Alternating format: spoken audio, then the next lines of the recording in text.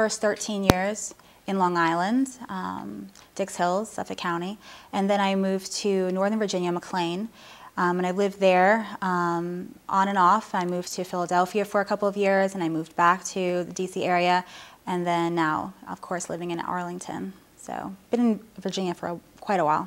Great. How would you describe your Jewish background growing up? What role did Judaism play in your childhood and your upbringing? Okay, that's a very good question.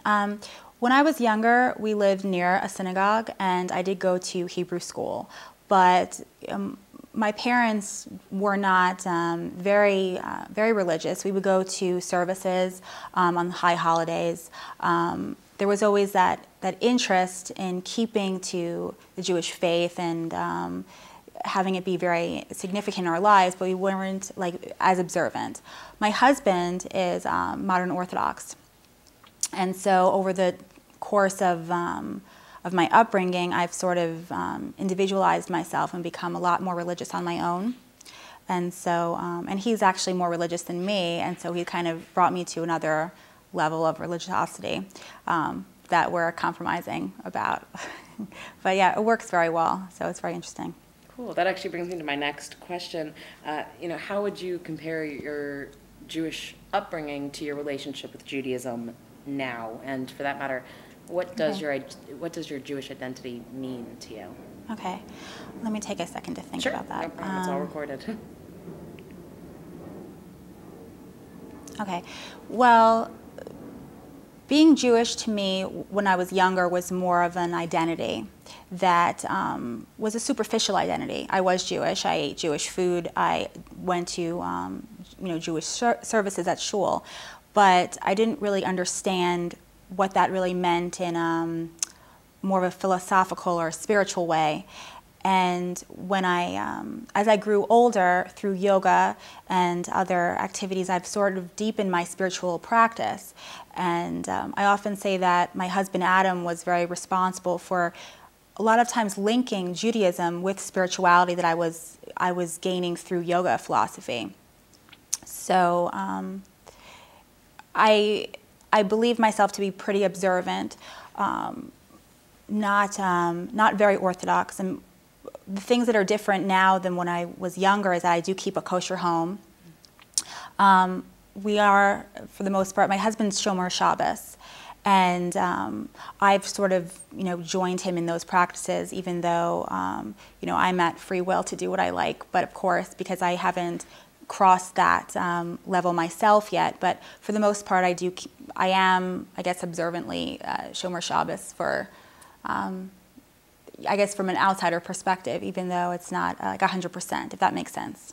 Gotcha. So you might check your cell phone, or you might flip a light, or go outside and buy a juice, but it's not full, but it's more so than what other people do? More so, right. I can use public transportation, but I will definitely not work on those days, and I've actually learned to really appreciate the Sabbath much more now than I have years ago, because I really see it as being a rest and just an appreciation for everything I have, and just a break from just the work that I do and the things that I think about all week long. It just gives me a time to really reflect on who I am as a person in the world, and how I want to see myself grow. So it's just like it allows me to have a break, if that makes sense.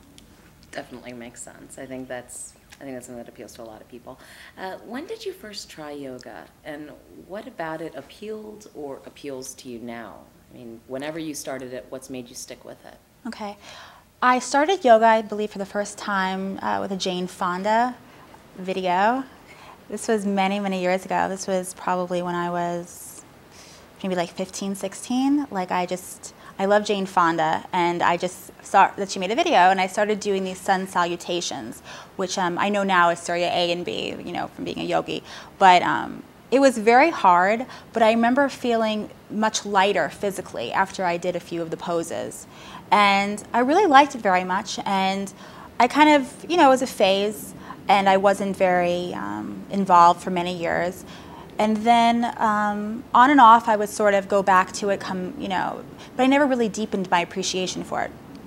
My sister actually was going through a yoga certification program herself a couple of years ago, and she asked me to join her with it. I was going through kind of a rough time in my life, some transitions, and I thought, okay, well, this sounds great. I'll just go with it. And I was overweight, and I really wasn't very flexible. And this group of people, most people who come into yoga are kind of searching for something. They don't know exactly what. They've had some kind of problem, or they're trying to get healthier for whatever reason. Maybe they just want to have more athleticism. But for the most part, a lot of people are looking for spiritual growth with yoga. And I just really took to it. And it was a very, very intense training. And I felt like my life changed a lot from the training and the types of people I've met. And I decided I wanted to be a different type of person in the world, promote different, I became myself. I fell in love with it. And I decided after the certification I was going to start doing it on my own and getting clients and building a business. That's great. You received your yoga instructor certification in DC, right? Right, from Tranquil Space Studio. So when was that, and why did you decide to take your practice to the next level and become a yoga instructor? Right. It was roughly 2 years ago that I got the certification. And I think that I started working with one of the teachers afterwards at Bicycle Space doing karma yoga, and I did that for over a year. And I just was teaching these classes of like 15, 16, 18 people, and I was getting really good at it. And I didn't know if I was going to enjoy it that much teaching as I would just being a student, but I did. And I saw the people coming to me afterwards and really appreciating my style, thinking it was unique from other classes they've taken. And it gave me a high from helping so many people. And I decided that I wanted to keep that going. And I thought that was a good way of having a good purpose in life for myself. That's great. And then you formed Three Yoga Chicks with Right. your two sisters. Right. Why did you decide to go into this line of work together, and what's it like working with family? Right. Well, that's a good question. I primarily do most of the work within the business. When we started the business, my other sister was more involved, and my other sister was doing marketing. But because of life circumstances, I'm primarily the business owner.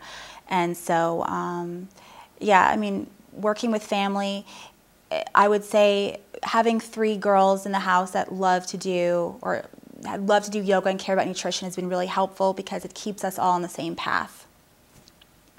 So nutrition was part of you lived in a healthy home growing up?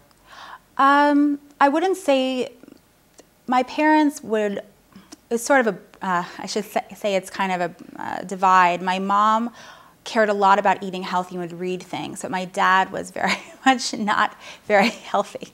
So, but I would say through yoga and through the last couple of years, I've really refined my diet tremendously, and my sisters have done the same, and my mom has done the same. My dad's actually getting to that point as well, surprisingly.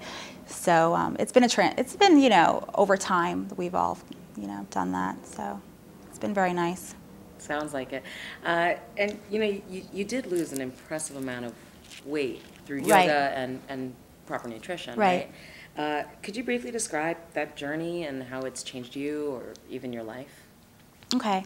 Well, before I started with yoga, I lost about 30-something pounds on Weight Watchers. And then when I did the yoga certification, the weight started coming off from that too. And in yoga, the sister science of yoga is Ayurveda, and that deals with your doshas. And there's, I don't know if you want me to go into detail about this, but I'll say briefly, there's 3 doshas, Vata, Kapha, and Pitta, and you can be a combination of them. But so when we're learning about this philosophy, we're understanding the way our body works and how food is used to either heal our bodies or enliven them or detoxify or to make you feel really full and sick. And so through yoga and through Ayurveda, I became very aware of what foods were healing towards me. I would feel it. I would feel differently. And I would take that time to notice different reactions I had. And then I was able to refine my diet more that way. So just out of curiosity, what were some foods that maybe, aren't unhealthy foods, but for you, they're just not good foods for you, or foods that really have a super positive impact on you, but they're not thought of as like a super antioxidant? Okay, well, everybody's different. Most yogis will have in the morning, first thing, a glass of water with lemon juice in it. I actually love coffee, so I haven't been able to break that habit, but there's evidence that coffee is good too. But it detoxifies your body right away. Like citrus foods, water-based foods, they will just clean you out right in the morning. It's wonderful. Things that are very healthy, I've been eating a lot of very whole foods. Like I'll make a natural hummus, or I'll make energy bars with kale and like sesame seeds and stuff, which I gave you actually. Thank you. But things that cause inflammation in the body, such as lots of bread and gluten, especially those kinds of heavy foods. Animal products can also cause a lot of gas and just bloating, and if you're lactose intolerant. A lot of people are, and they're not really aware of it, that dairy doesn't affect them that well. But I've been incorporating a lot of fresh fruits and vegetables into everything, and just trying to find really good ways of cooking the vegetables, so it's really tasty, and it's not a side dish, but it's more of like 3/4 of the actual meal. Gotcha. Yeah, I remember seeing that in the Washingtonian piece. It was like half of your dinner was veggies. Yeah, which is great. And then your breakfast included veggies too, which is common in some places, but here in the United States, that's true. People think twice about it. Do you have any advice, or do you give advice for other people who are looking to lose weight, or even maybe just even feel better in their own skin? Right. I do have clients that, so aside from yoga, I do offer advice about general wellness and what foods have worked for me, and what strategies for stress reduction, things that just to help you have an overall, comfortable life in all aspects, spirituality, physical, mental. I'm not a certified nutritionist, but I do offer tips as to what has helped me, especially food choices. Gotcha. Do you have any favorite healthy or maybe not so healthy Jewish foods that you like to occasionally splurge on? Or, you mentioned hummus, which I guess would fall into the healthy category. Right. Jerusalem eggplants are delicious, and I'll eat that with a little bit of olive oil. The Israeli foods are actually a lot healthier than, I would say, secular Jewish foods. Right, the Ashkenazi type stuff. Yeah, marinated olives, things like that. Pomegranates are delicious on top of hummus, like I said, or just some, I happen to like Greek yogurt. I can put some honey on that. These are more Middle Eastern foods. As far as traditional Jewish foods, it's funny because my husband's family makes a lot of challahs all the time. And I started getting into making challah, and I felt so sick after eating it because I haven't been used to really eating this bread and this heavy doughy thing. And I just was like, I really should not be making that anymore. Yeah. So it's hard with the Jewish foods, the potato kugels and stuff. These are not really healthy foods for the body. But you mean latkes aren't good for me? No, but actually one of the strategies I have been doing with other recipes are making things, making alternatives to dishes. For example, I use cauliflower instead of potatoes to make cauliflower mashed potatoes. So I'm thinking now, as I'm talking to you, maybe I should do that with the latkes, make a cauliflower-based latke. Ooh. Yeah. And if people were interested in that type of thing, I understand that your recipes aren't just kept as a secret between you and your husband. You actually make some YouTube videos, right? Right. We're going to do another one soon. I actually am a perfectionist with testing all the recipes to make sure that everything really is the best that it could possibly be. So I feel like my recipes are a representation of myself and what I want to promote in the world. So yeah, we've sort of been perfecting an energy bar right now. So I'll see how you guys like it. Maybe you'll give me advice on how to change it or not. Thanks. But, so if people wanted to eat the way you do and try some of your recipes, where would they follow you? Is it a YouTube channel or a website? Right. From 3 Yoga Chicks, I actually post the videos that I promote. So I made a delicious raw vegan key lime pie. That was my first video, which was fabulous. I actually took it to a raw vegan potluck. And it was so good that my husband did not know, and other people, they did not know that it was not dairy-based. Wow. It was very, very good. Ooh, that sounds great. Yeah. And then, of course, that works as a part dessert, too. Of course. If you want to bring it to a Shabbat or something. That actually, you know, cooking raw vegan is an interesting way of not cooking on Shabbat. It's very debatable, and I have conversations about this, because you technically are not cooking if you're not heating anything, right? So just chopping up vegetables and putting things together, I mean, you can, that's a nice way of cooking on Shabbos, but not cooking, right? Yeah. So. I hear you. So actually, before you got involved with yoga, or before you worked and made yoga, before you made yoga your career, you worked in the corporate world. Right. What did you do, and why did you leave it? I understand you now focus on stress reduction in your practice. Is there a link there at all? It's funny.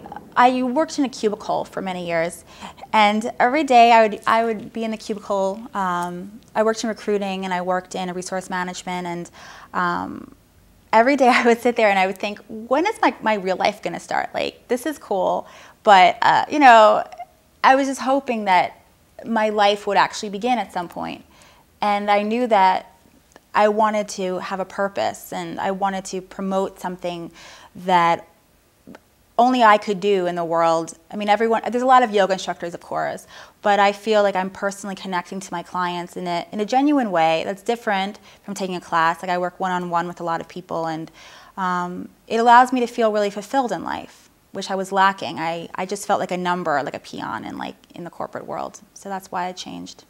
Yeah, speaking of what you just said, you do teach in some studio classroom settings, but for the most part, most of your business is just one-on-one, like here in the metropolitan area, right? Currently it is. I am deciding to grow in a different direction as well, growing into corporate yoga, which I'm very interested in right now. So I'm researching some different places. I'm speaking to people about that. That's the next phase. Should I talk about that right now? Or? So, I mean, just briefly, what would that entail? Well, there's a lot of business in the area, especially law firms, banks, and other very stressful environments where the productivity of the workers is very much, is so important that they keep their energy levels up, and also they don't burn out. So it's like a lot of people in New York, like in Wall Street and other financial institutions, have decided to incorporate new yoga philosophies, taking some time out to just do some relaxation breathing, and to change their diet, and just to do some movements around, you know, their cubicle, their office space, to allow them to get out of their stressful head for a few minutes. We call it in yoga like the monkey head, like all of these like thoughts and things that are circulating in your mind that are preventing you from just being clear and focused. And so yoga actually does that for a lot of people. It allows them to just take a break from all the chaos that's going on and just calm down, get to the point of what you are seeking. And so I've noticed a lot of the firms in this area are also kind of taking New York's lead on that. And I'm researching and planning to work with a few companies with their employees. Very cool. That sounds like a great idea.